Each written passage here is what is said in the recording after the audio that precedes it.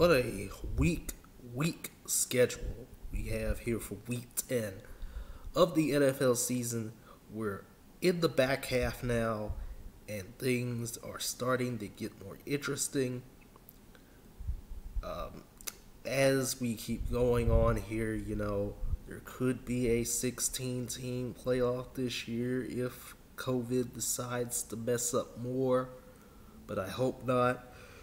Because, 14 teams is already too many. And, it feels kind of predictable at this point in the season. And this week, there's not a lot of interesting games. So, we have to be mindful. But we do have one tomorrow night, though, on Thursday night. I know, right? Thursday Night Football having an interesting game. Very, very surprising. It's the Colts and Titans AFC South matchup. Colts are coming off a loss last week to the Ravens. They have to do a little bit better. They have to.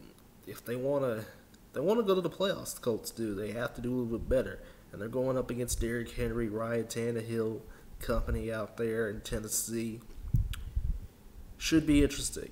Should be interesting to see what the world is to do.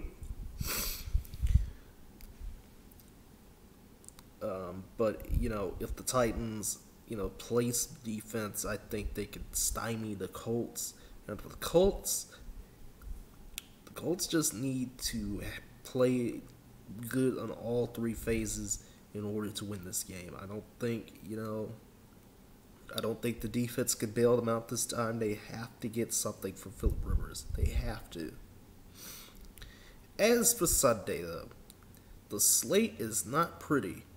And the noon games, not pretty at all. We have the Texans and the Browns, Washington football team and the Lions, the Jags and the the Packers, the Bucks taking on the Panthers. That's like the best game in that time slot, to be completely honest with you. And then the Eagles taking on the Giants in an NFC East matchup. Now, I will be paying attention to Eagles-Giants. See what in the world the Eagles defense can do off a bye week, because they did not look too good the last time. You were getting schooled by a 7th rounder last time, basically.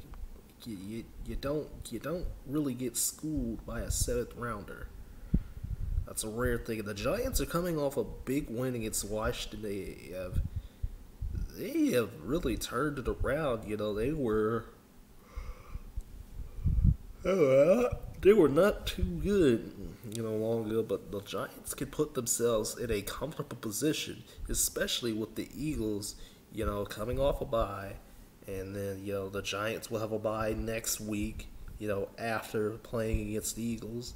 So things could line up very well for the Giants. They could take the lead in the NFC East potentially next week if they beat the Eagles. And they have to, make sure that the Eagles lose again, the week after this. But this is going to be interesting to see what in the world, who's going to be, taking the NFC East. If the Eagles do win this game, it's going to be a lot harder for the Cowboys and the Washington football team and the Giants to catch up some ground, because I don't think there's going to be a lot more wins for an NFC East team this year. It's going to be a lot harder to make up ground. And then at the 3 o'clock window, thanks to the Masters, we have a bunch of games sitting here at 3 o'clock, but only about 2 of them matter, because there's the Chargers and the Dolphins. The Dolphins' defense looks great, Tua is getting better and better each week, but that can be said, a lot of young quarterbacks. They're just getting better and better each week. And the Chargers continue to blow leads. There's no point talking about this team. They are out of the playoff race pretty much. There's no point in talking about them. Raiders taking on the Broncos at home. The Steelers taking on Joey Burrow and the Bengals. The Saints taking on the struggling 49ers.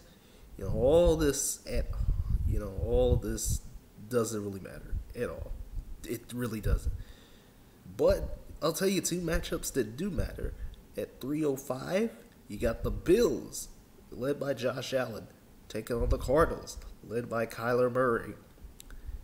It is going to be one hell of a game. I'll tell you that right now. It is going to be one heck of a game. I can assure you. And the Bills, the Cards,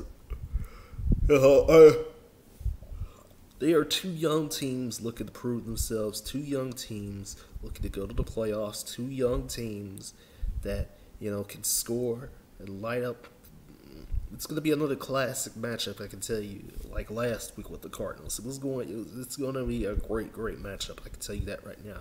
The other big game, about 20 minutes later or so, that kicks off at 3:25. Seahawks, Rams. How will the Seahawks adjust to losing last week?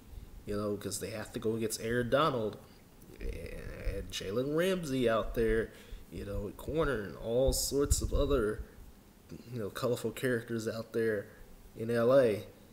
And the Seahawks have to adjust. They have to get something going. They have to get the momentum that carried them the first couple of weeks of the season back.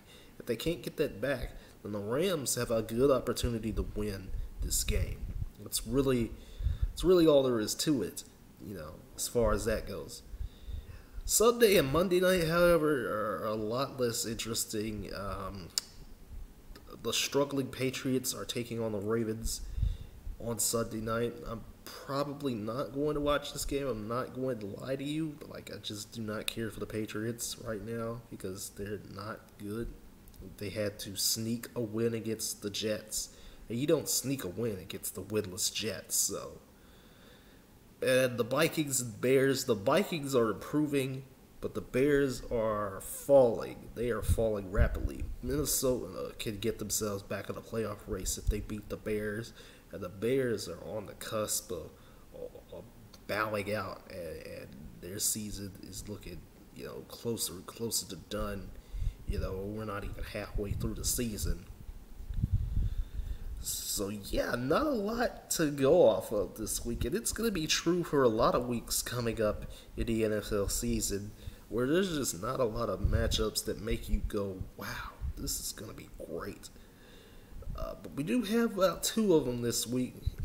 Well, at least 3 with teams that have winning records. And, the other teams that do need to start winning, they need to get it up, get to it, start winning games. So we can have more interesting matchups throughout the season. Because, there's just a lot of matchups that make you want to vomit. Just bad matchups, let me tell you that. So, yeah, that'll pretty much do it here. And I'll see you guys in the next video very, very soon. Y'all take care. Have a good rest of your week.